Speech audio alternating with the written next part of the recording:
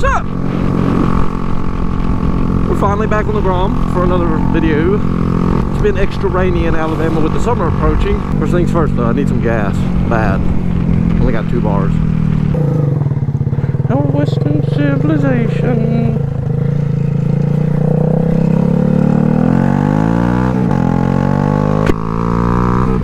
Alright, so $2.75 got me a full tank. That's not bad, actually. I was expecting to get a lot less, because usually, most of the times when I've went, the gas has been a little bit higher there, so I don't ever really get a full tank off of pocket change anymore.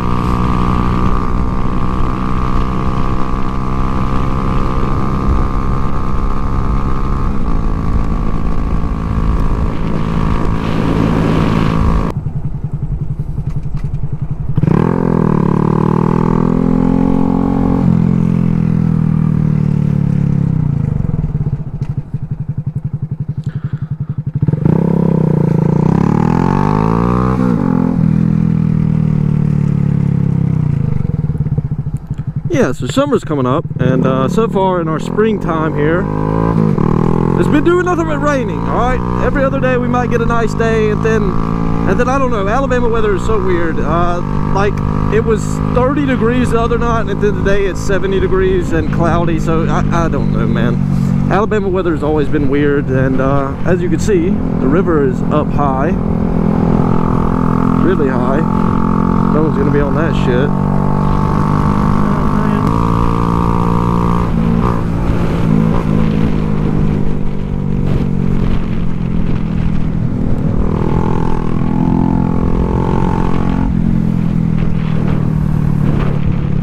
I know one thing's for certain, I am so tired. I'm so tired of having to take these boring ass, they're not boring, these roads aren't boring, I love these roads, but like I'm tired of taking the same damn trip whenever I get on the ride. It's just because I don't really have nowhere to ride. I guess it's always, also part of that factor could be I'm fucking broke, so you know, you don't really want to ride to, I don't know, Florida where all the nice shopping places are and stuff like that, and you fucking go out there and, or eating places, not shopping places, eating places, and you can't even goddamn get one of those fat ass shrimp thingies on the docks or whatever. Yeah, look at that, dude. River's up high as shit.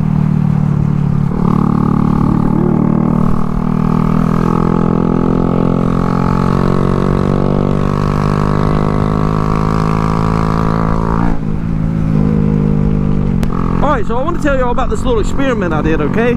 So I found a 91 YZ frame. It was literally nothing but a damn frame. It still had the handlebars.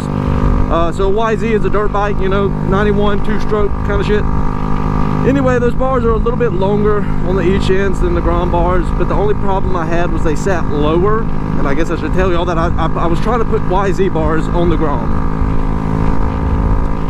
I should have a picture popping up now. They didn't look that bad. They honestly didn't. It was just, they were just a little too low for my liking, and I don't want to be crunched over like this whenever I'm riding the Grom. Just not my favorite thing to do.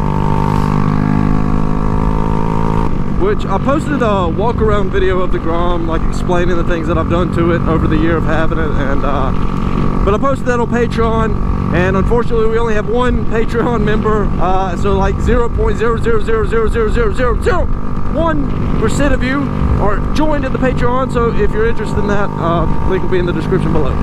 But yeah, I put these YZ bars on there thinking that maybe I could be a little unique and not have to go and get the Pro Taper SE minis, whatever the fuck they're called, and yeah, it just didn't work. It didn't look too nice. So in the process of putting back, the stock bars back on, I kind of tilted them a little too high, I guess, which has kind of been weird, but not really. I kind of like them a little bit higher than they were, so you know, I don't know. I guess it's a win. Win is a win is a win. And recently in some mod videos, I've recommended the Kimimoto exhaust, which I don't know if you can see that, because yeah, the Kimimoto exhaust right there, and with the Kimimoto exhaust, okay, that bitch is falling apart. All right, it's an Amazon exhaust. It's $98. I've listed it in descriptions and shit, and in my Discord server, and like it is just falling apart. So you know what, I'm gonna be dead ass honest, it lasted for a good 3 months, but after that it just fell to pieces. Even so, now that the jug on the inside of the the can, or whatever the hell you want to call it, is rattling around so bad. It sounds awful.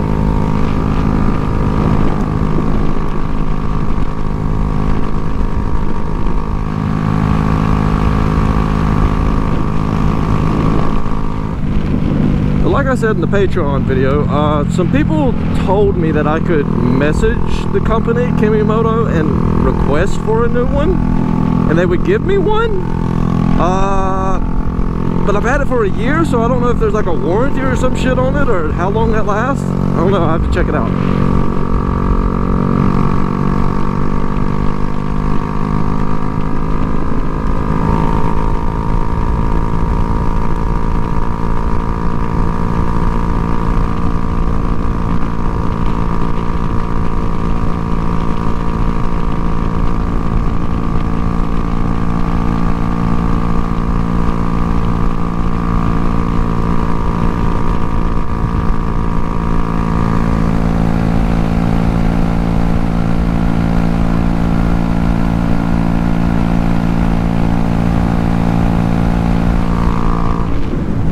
Yeah, other than the exhaust, I think my only other problem would be my rear tire. It's getting pretty bad. Just, you know, getting a little slick after 3,802 miles. And yeah, it's definitely time to get a new tire. But I mean, if you got to get a new tire, then that means you got to get 2 new tires. And I don't really know what I would want. I've seen a lot of people say things about Michelin City something. I don't know. I know in the past with my dirt bike, before I got rid of it, I was running Michelin brand, and I was using the Starcross, and Michelin's always been a really good brand in my opinion, so I might just stick with them.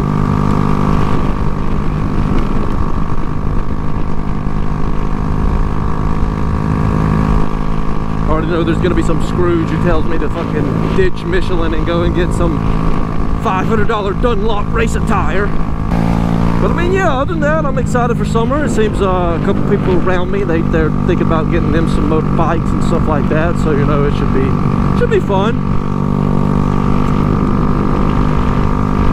The only problem is I don't have nothing else other than the Grom. Completely fine. Hey, I'm grateful, all right? I'm real grateful for the Grom, okay?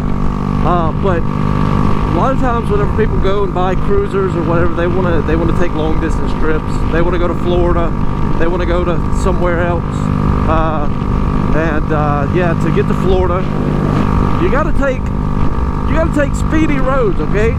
You're not gonna really hop on too many back roads. I'm sure they're findable, especially living in the middle of bumfuck nowhere. I know they're findable, but a lot of times people don't want to take the back roads, man. You got to worry about dogs and shit, and, you know, just extra stuff. So being the slowest of the pack brings me back to a story. So this story is about me being, I don't know, this is before I had the Honda, and if any of you know, I talk about that damn Honda four-wheeler so much, but I was like maybe 9 years old, all right, and I had a go-kart, and I got on Facebook Marketplace when Facebook Marketplace just came out, and I was sitting there trading my go-kart, and I traded it for 2 Chinese four-wheelers, and they were like 110 or 125 or something like that, you know, automatic bullshit. And I remember hopping in a little pack ride whenever I was 9 years old with my cousin, my sister, and someone else, I don't know. But we was riding, you know, and like the little Chinese four-wheeler would get too hot, you know what I mean, because Alabama's hot. Alright, so I would take cups of water and I would throw it on the motor, man, and just watch all the steam, because I thought that was cooling it off. Now, you know, I know that you do that dumb shit and you could possibly crack the block or whatever, but at the time I thought my four-wheeler was getting too hot, and I would fucking take bottles of water to throw on the motor so it wouldn't overheat.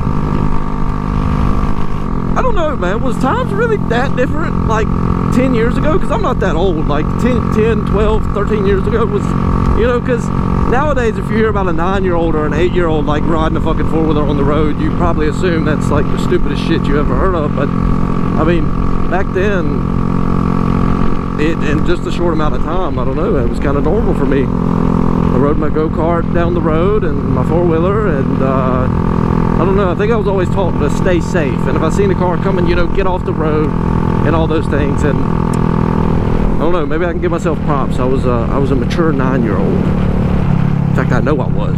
My life kind of Yeah, I was a real mature 9-year-old. Yeah.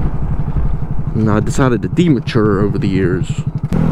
See, this is the kind of videos I like to make. Just rattling off what's on my dome and telling you all these nice little stories. And yeah. I guess I should also add in there on my little 9-year-old stories that, again, living in the middle of nowhere, there's not that much traffic on most roads. And it's not like I was hopping on the highway with a Chinese four-wheeler that eventually did break down and never worked again. I forgot, we had called it, we had came up for a name with it. We called it Tink Tink, because it tink tinks. You know what I mean? It tink tink tink tink.